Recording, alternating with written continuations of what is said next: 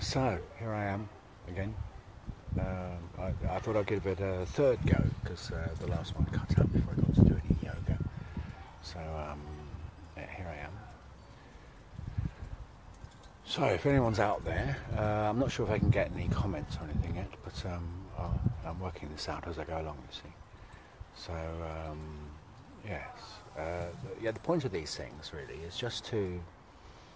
I want to get the work out there, and I want to make it accessible to anyone who cares to just inquire into the process of how to put it, sort of communion with your body. Really, it's spending time in communion with your body.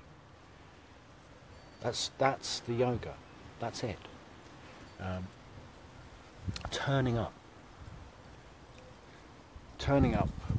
with in a presence to what is going on, to what your body is saying, not the neurotic diagnosis of problems, but asking the body in this moment,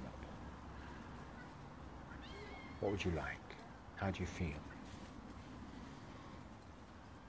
And usually the answer is very, very simple. It's usually something along the lines of I want to let go of tension, and in order to achieve that, I need to feel supported. And the yoga begins in the attempt to look for support that will allow you to let go of tension. The yoga begins. How do I know when I've got that? Well, you can breathe. Simple as that. You can breathe. You can breathe what you're doing, not just breathe on top of what you're doing. So, anyway, yes, I wanted to share a little bit of my yoga with you. The thing I find myself sharing mostly when I travel around and teach, which I do quite a lot of, the thing that I find is most needed is a change of direction of attention. The modern way of looking at the body is to treat it like a machine, to anatomize it, to diagnose it, to take the body to an expert, to have it diagnosed, and then the expert will tell you what you need to do with it. I'm trying to turn that on its head because for me the big liberation was in discovering that all I had to do was be with my body, and my body would tell me everything I needed to know. And this is an ongoing process. And the skill of interpreting accurately is really the thing that develops through practice.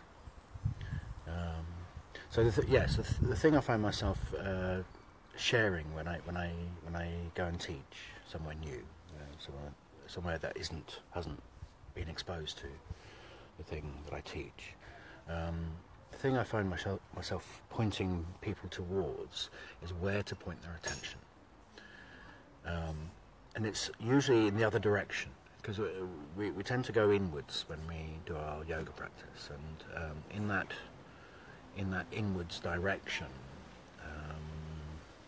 well, what I witness is that the action itself actually creates some of the issues that we find when we get there. So what I would persuade you to do in this moment is to take your attention into the earth beneath you, because your engagement with that, your interaction with it, is what supports you through your bones, through your joints, and also not only where you are in space, not only just proprioception, but also how you respond to space. We have a reactivity to our space, as well as to what we feel in our bodies and what we feel in our touch. So places that you retract from are going to be places that don't breathe.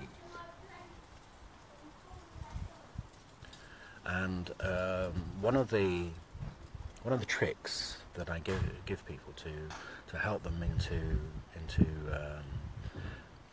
a sort of compassionate presence to their bodies, rather than this sort of inward neurotic diagnosis look at the body, is to simply be with the contact that you can make between your hands and the back of the head.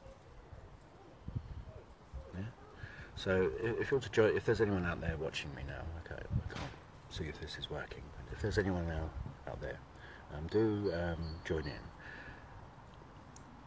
Make contact between your hands and the back of the head, and I'm talking about the space between the skull and the neck, the nook, the nape of the neck, and make the contact kind. Make it two-way. It's not just your hands touching your head; it's your head touching your hands as well. And there's a quality of embrace. There's a quality of touch, an engagement with the contact. That it's a bit like if you're lying down on the beach and you arrive there and you just go, you enjoy that arrival.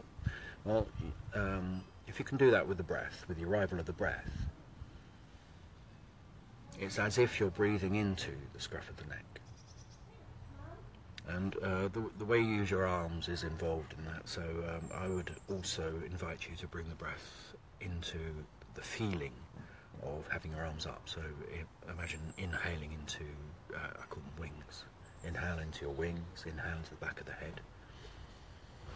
Of course you don't actually get air in your head or your arms, but the instruction will help you engage with space. And that's the point, to engage with space, like it's a celebratory action. And you breathe that contact. And the usual thing is you celebrate to breathe in, and then when you release the breath, there's a collapse away. But what I'd like you to do is to breathe that contact, and then whatever the engagement is, whatever that embrace is, you keep doing it as you let the breath go.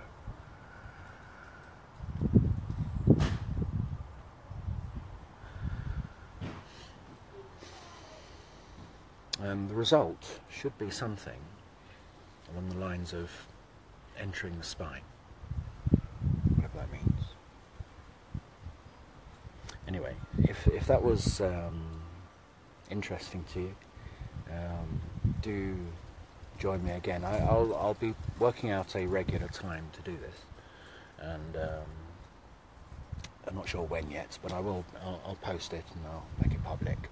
And I'll run little 20-minute yoga sessions, and I'll be taking questions and suggestions and trying to respond to the people that are watching. So I'd like to make it interactive if possible. It's quite tricky with a little phone, but we'll see how it goes. I'm Marc J. Acquaviva. I teach yoga. I run a yoga school with my partner Abigail Peck. It's called the Acquaviva School of Yoga. And yes, join me again live, well, the next time. Thank you. Bye.